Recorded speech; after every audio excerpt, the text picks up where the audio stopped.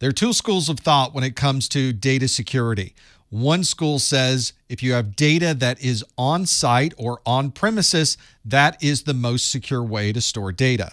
Another group says that having the data in the cloud is much more advantageous and much more secure for your data. With cloud security, everything is centralized and therefore your costs tend to be lower. You don't have to worry about having your own data center or purchasing any hardware, and you have a third party that handles all of the IT services for you.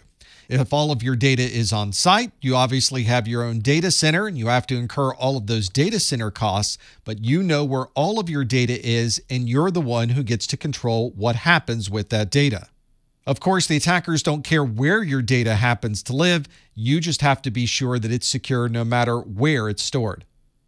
If your data is on premises, you have complete control. You're in charge of the facility, you're in charge of your users and your support team, and you're in charge of what happens with that data. If you have your own team to manage your IT infrastructure, then you get to decide what expertise and what type of security controls are in place. You can hire exactly the right people to make sure that all of your data is secure. But of course, if you're hiring these people and having them on staff, there are additional costs associated with that, especially if you want to get people who are knowledgeable in how to protect data. With all of the data in your local premises, you have a team that can handle all of the uptime and all of the availability. You don't have to call out to a third party to provide any type of maintenance. Since this does rely on your services and your infrastructure, making security changes can also take time. It may take a reconfiguration. You may have to purchase new software or new hardware and have all of that already on site in your premises. If this was a cloud-based service, there may be options for simply clicking a few buttons and adding additional security to your system. In a cloud-based system, you get to control how much security you have on that data. There's usually no physical access to the servers and services that are in these cloud-based systems, although you do have to be concerned that there's a third party that would have access to your data and your systems. One advantage in the cloud is that most cloud providers are providing very large-scale security.